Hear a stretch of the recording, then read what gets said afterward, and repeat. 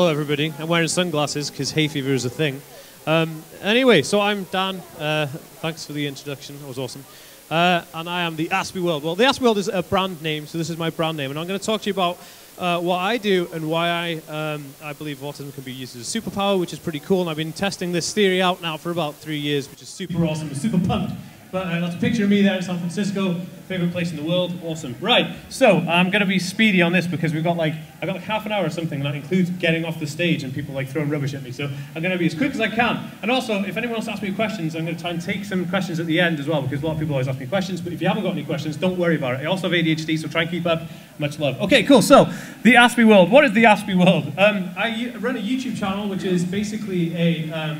It's like, I make videos, I make fun videos on my condition, because I always see like autism was seen as like a negative light. So when I was on YouTube and I was diagnosed, I was like, I want to learn about Asperger's syndrome on YouTube. And it was all depressing, you know, the people there were just like, oh, I want to die. It's like, oh no. So I was like, God, I want to do something fun. So I decided to make fun videos on YouTube, but talking about serious topics to try and educate people in the field, working as professionals, to help them out, because I know it might be kind of helpful and I like helping people out, yada yada. Anyway, so my YouTube channel currently has won 2 awards. It won 1 award for the YouTube Next Step Award, where they took all of the YouTube channels in the whole of the UK between 10,000 and 100,000 subscribers and said, which are the best 12 that are going to be the best channels ever? My channel account was #1. How cool is that? So I won that. That was quite nice. And then I also, thank you very big. And I also won an award for number 9 out of 40 best autism blogs on the internet, which is pretty cool. So I'm kind of pleased with that. Obviously, the National Autistic Society were #1, obviously. So yeah, maybe I could beat them one day. No, not joking, I'm joking, I work with them. Okay, so currently my channel's got 41,000 subscribers here, which is a lot of people actually, and I really enjoy communicating with the people on there. I reply to every single comment. It takes up most of my time. I reply to everybody, so nobody's left out. I like and I heart every single comment, so everyone's kind of feel inclusive. And I'll talk a bit about why I chose YouTube to use it as a platform for advocacy or helping people out with autism spectrum conditions in a short while. The idea of the channel is that, first of all, it was to give people information about autism and Asperger's from my point of view, so people can get insight and information on it. But the secondary is now using it for a force for change, and I'll talk about that again in a few slides from now. And something else you might not know about me, but I'm an international best-selling author. Yes, I am. No, and I've got dyslexia, right? And this is another thing. This is why autism is a superpower. I can't read or write or buggery, right? But I wrote a book. I managed to get a book. I got a bestseller in the US and the UK. But the interesting thing about it, I worked as a ghostwriter, so I like dictated it, but I still did it. It just proves that nothing is impossible. It's just improbable, the fact that you may think, oh, okay, that's not the right way of doing it for me, so I'll try a different way. So that's what I did. Okay, moving swiftly on. Where's the clicker? Is it going to work? Is it going to work? Let's do it. Hey, YouTube. Okay, let's talk about YouTube. So YouTube, the reason I wanted to do advocacy on YouTube, there's many different social media platforms like Facebook, Instagram. I mean, there's thousands of them. I'm on every single one because I'm a bit of a nerd. But I thought YouTube's going to be the best one because YouTube has 1,300,000,000 active users. Now that is a lot of people on one platform. So you've got to think the outreach on there is probably bigger than any other TV network you can get onto. And it's probably the biggest social network, I think next to Facebook for user interactivity. For visual content, YouTube is the #1 all across the world. Amazing. That's why I use YouTube. The next is that it's open access, freedom of speech. YouTube don't cap what I say. So I can say that, you know, Asperger's is awesome, Asperger's is rubbish, and nobody will judge you for it other than the people watching the content. YouTube say, okay, you're free to say whatever you want. And I love that because it's creativity, down to the fact that you can be you without getting judged by anybody by putting it on the platform. The only people who judge you is your fan base, so you know you got to pick them well. So that's what I like about it, freedom of speech. Above all else, it's creative. I'm a massive passionate person about creativity. I love creating stuff, and I'll get onto all the stuff I create in a minute. But making videos is a passion of mine. I love it. I love everything about making videos, hacking the YouTube algorithms, all that rubbish.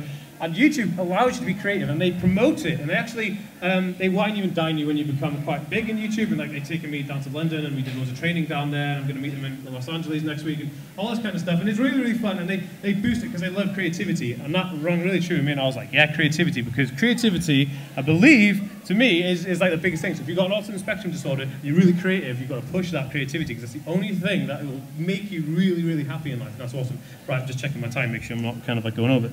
Right, YouTube. Second one is building a community. So YouTube, again, 1,300,000,000 active users. Wow, it's a big place. So if you want to build a community of people of like-minded intellect, and you want to build something for make a difference, then YouTube is the place to do it. Because what I do is I answer every single comment, make people feel important and special, because they are, because without them, like, my channel is my fan base, which is very interesting.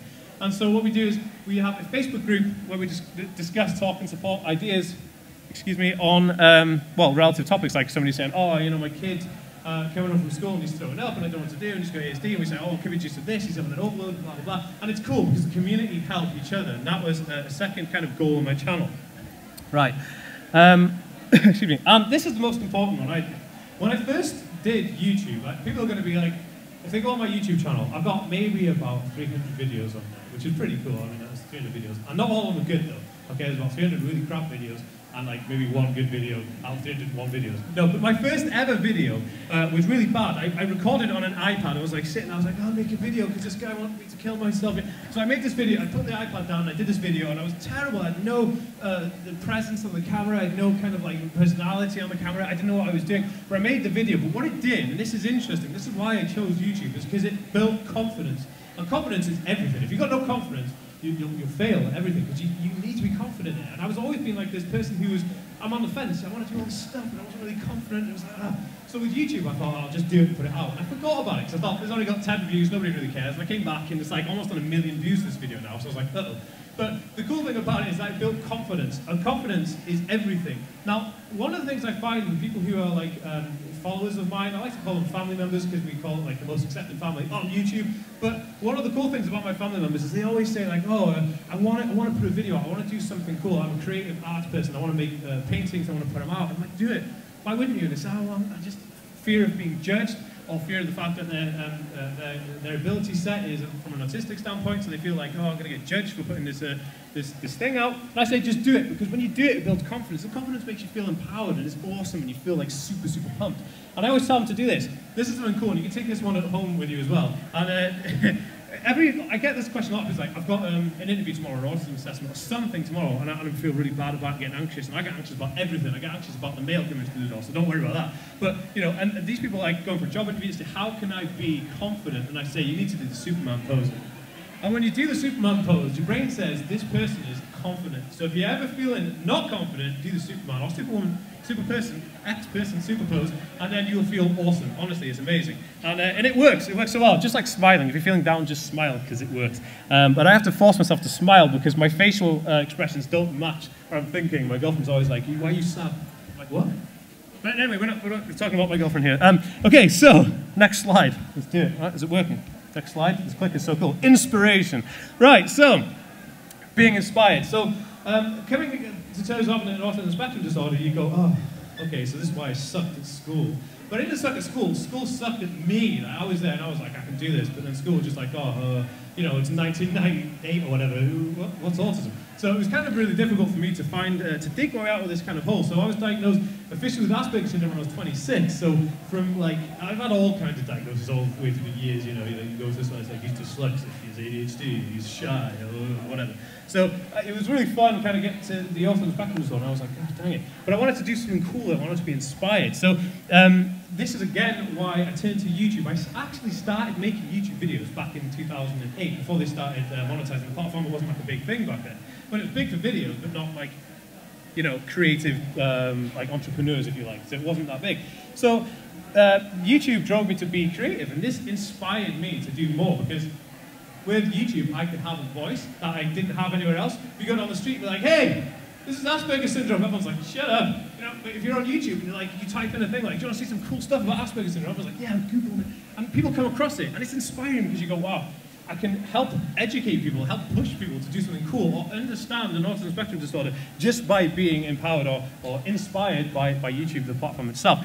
And the other thing was focus. Now this is interesting. So in developing a superpower, if you have an autism spectrum disorder, or if you want to encourage somebody's superpower who has an autism spectrum disorder, you need to encourage focus, or promote focus, because to me it was like, I focused on stuff, like I'm really into aliens and stuff, like I'm one of those weirdos, so like, I'm really into aliens, and I was like, you know, fall asleep on my keyboard at 3 o'clock in the morning, just Googling stuff about aliens, and I love it.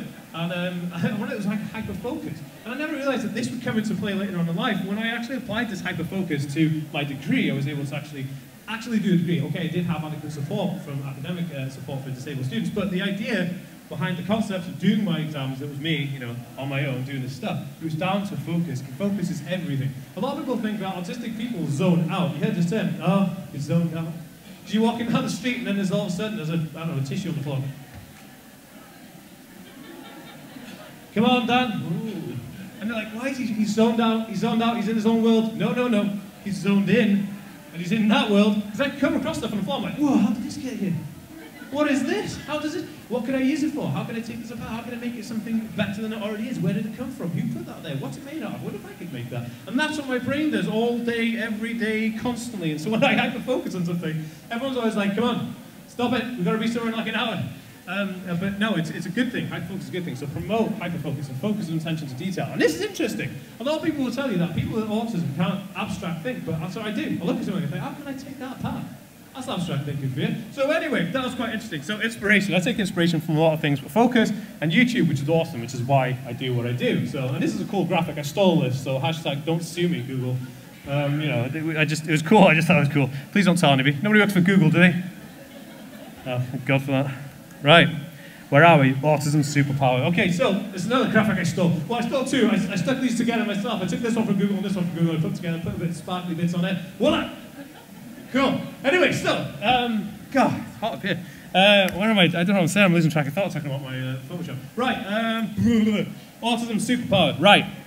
So, autism superpower. It's the superpower because I taught myself to play about 5 or 6 different instruments, right? Never touched an instrument in my life, and I was never really interested in music. And then one day, this guy I know called Jake, he was like, oh, I need a bass player for this band I'm doing in high school. I was like, I'll do it. And he was like, you know anything about music? I'll do it.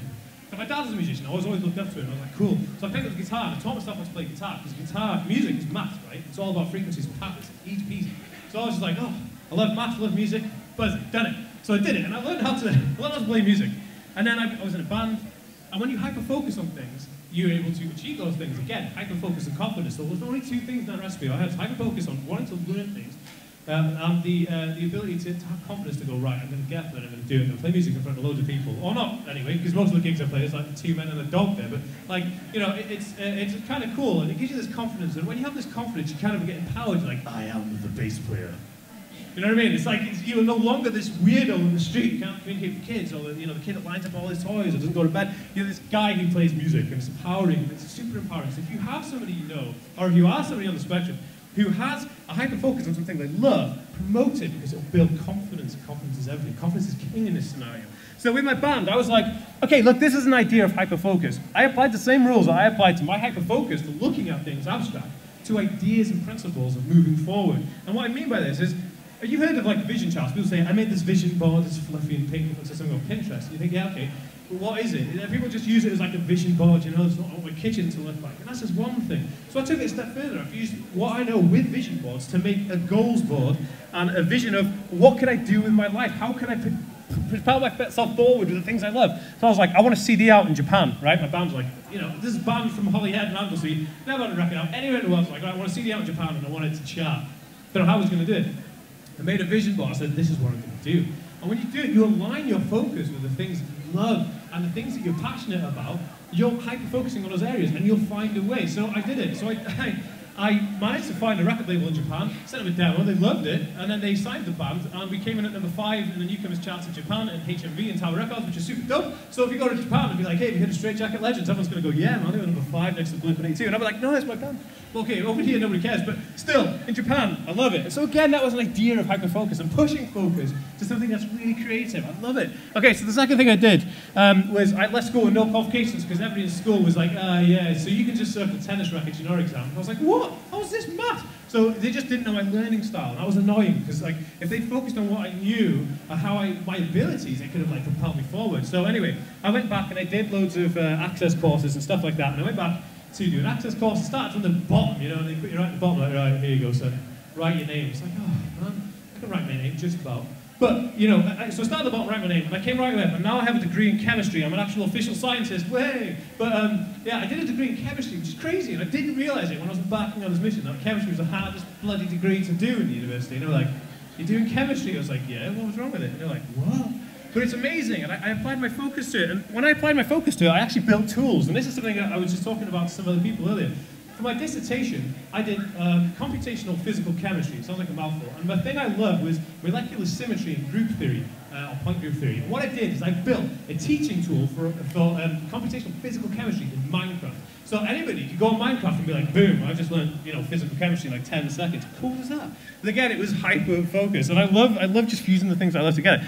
Obviously, we know I wrote a book. Again, I was like dyslexic. If somebody told me about 10 years ago, Dan, you could have a best-selling book in the US and UK, I would be like, what? I can't even spell my own name. You know what I mean? I could write a book. But I did it, and I focused my thought, and I was like, oh, what can I do? And I was passionate about Star Wars, and I was like, how does Star Wars help me growing up with Asperger's syndrome? So I fused Asperger's syndrome with Star Wars together, and then it was like, hey, we have a book. And then the publisher was like, love it. You know, publishers are like, love it. Anyway, so we did it, and it was really fun. It was like, they put it out, went down to London, we had dinner and stuff, you know, and it was headphones on. And anyway, but it was good. It was good fun. It was scary as heck going to London, though, but they were really good. The publisher were really nice, and they kind of like were really nice about, you know, the autism thing. So, right, the last thing I'll talk about before we take some questions, because I know we're moving on, and they'll probably look at me. Flash a card at me.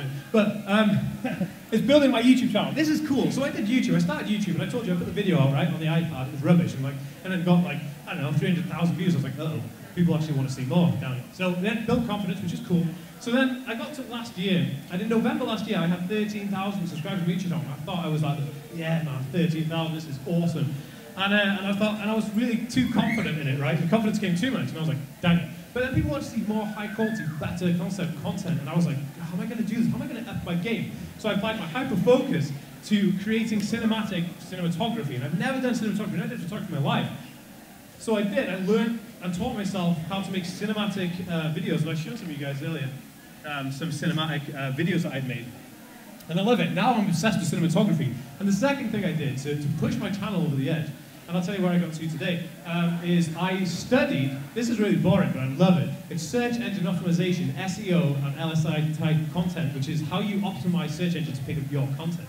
I love it. And YouTube works on an algorithm and an algorithmic change. And I studied the algorithm like some really super nerd. You know, I was sitting all night like, how does it work? And I pulled it apart.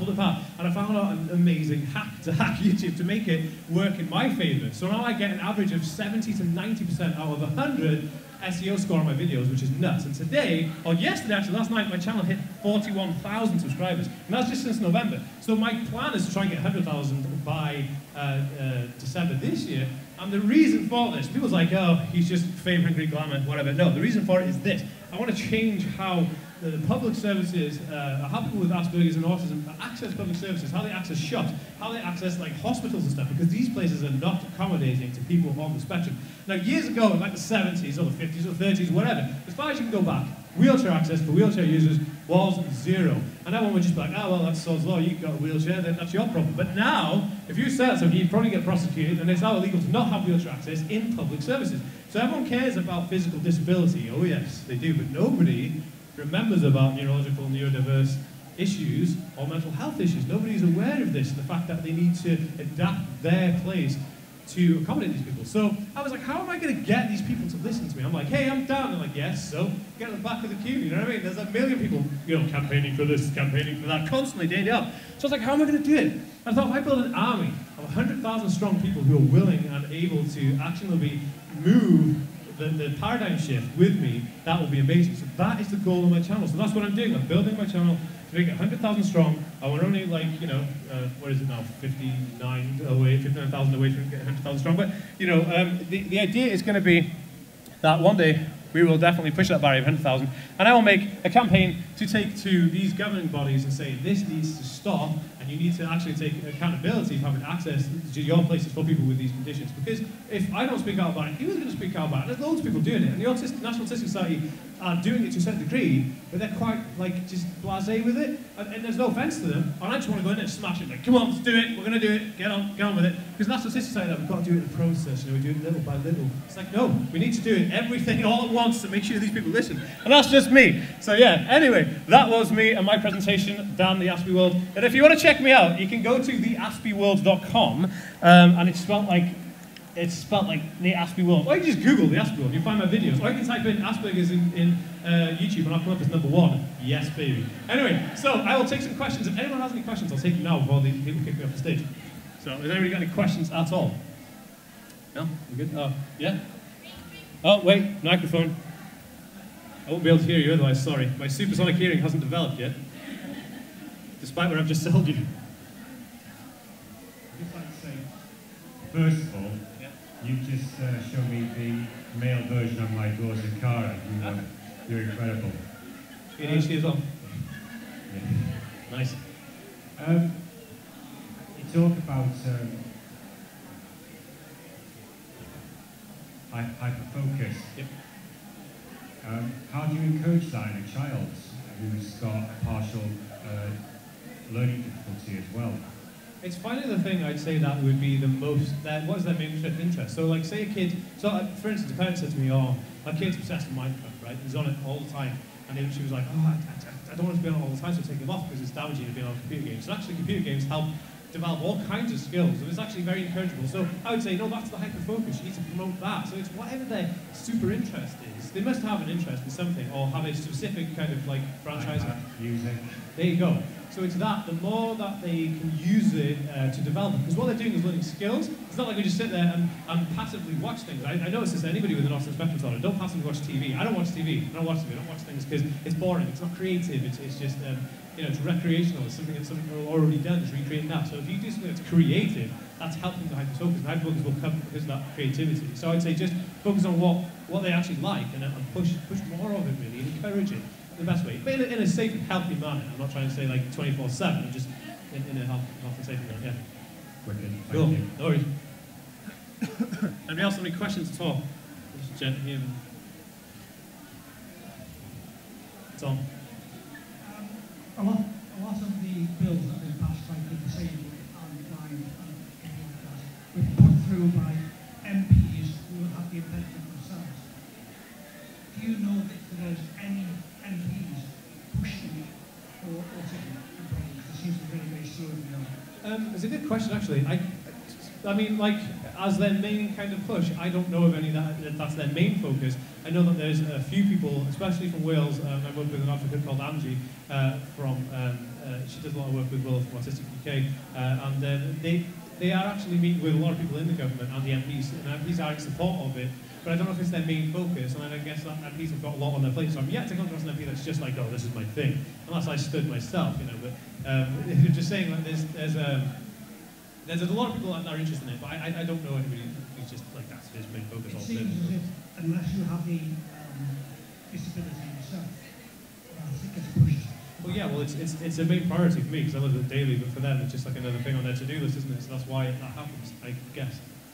So, anyway, any more questions from anybody? Lady over here. Okay, yeah. Okay. Hiya. Hello. Thank you so much for your amazing support and making this so clear. Cool. My son is 9. He Yeah. has autism spectrum.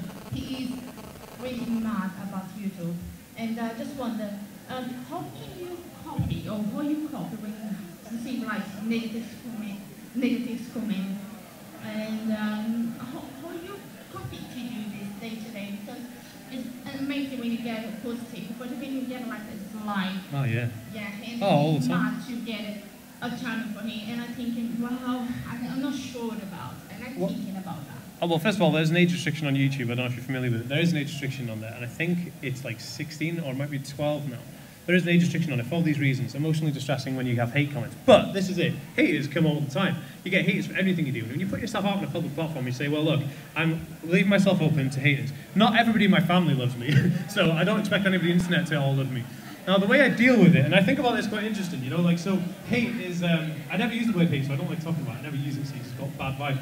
But haters send me comments all the time. I like their comments, give their comments a thumbs up, and I comment back. Because the thing is, when somebody's hating on you, it's not because you're a bad person, because if the majority of people really like your content, and even if they don't, it's not that you're doing what you love, and that's cool, but the hater obviously has an issue that they're dealing with. So obviously there's something going on in that person's life, and then to go on the internet and have a go at me, because they don't know me from Adam, and they're going on there, you suck. It's like, okay, but like, it's not their fault, so I just go, oh, okay, cheers, nice one. And I give them a thumbs up. I comment back to haters, you're like, okay, nice one, dab it away, But the fun thing about it is that you have to kind of think, and I learned this, I didn't know this, and my girlfriend said it to me. She's like, you have to know, like, my girlfriend, by the way, she works in the field as well. She works with kids on the spectrum day in, day out, and that's how she can stand me. And the interesting thing is that she said, look, there's something going on in those people's lives, so don't worry about it, because it doesn't affect you. It's their issue. It's not an issue for you. You know, your stuff is fine. I'm amazing. But, you know, their stuff is weird. Yes, I know. Highly modest. Yeah, no worries. Any more questions? Anybody before?